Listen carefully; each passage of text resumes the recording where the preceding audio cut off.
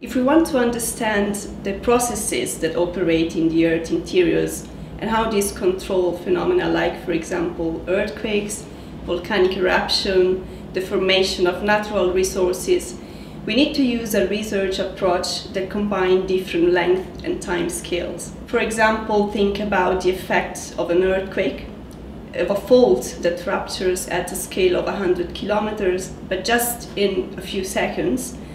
And these effects are linked to the preceding million years of geological history, but also to the physical properties of the tiny minerals that we can find inside the fault. The data that we produce inside these laboratories are really of crucial importance for understanding how the Earth has evolved, for locating and exploiting georesources, for evaluating and protecting us from geohazards like earthquakes. For the first time, through EPOS, the TCS multi-scale laboratories will collect all the data available at the solid earth science research centers and will make them available through organized services and with harmonized formats, not only to researchers in earth sciences, but also to industry and to society, and in a usable form. The opportunity we have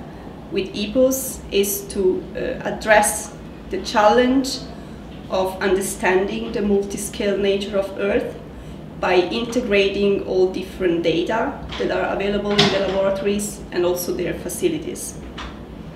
So we're integrating data from plate tectonics model in an analog modeling laboratory, or earthquakes in experiments that last just a few seconds.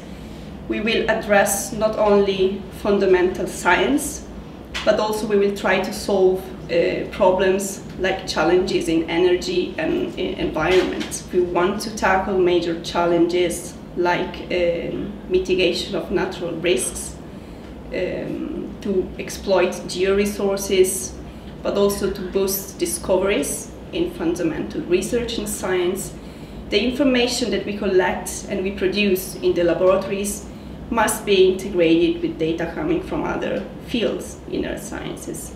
As an example, if we want to model natural or human-induced seismicity, earthquake ruptures, we have data coming from rock physics laboratories on fault friction as an input. But for evaluating if the models we produce really works, we need to integrate this data with seismological data on real earthquakes. All in all, if we integrate all this kind of different data coming from different disciplines through EPOS, we will have a new approach to solve such problems. With respect to the community of laboratories, earth science laboratories, EPOS is an unprecedented opportunity to bring them all together in an organized and coherent network.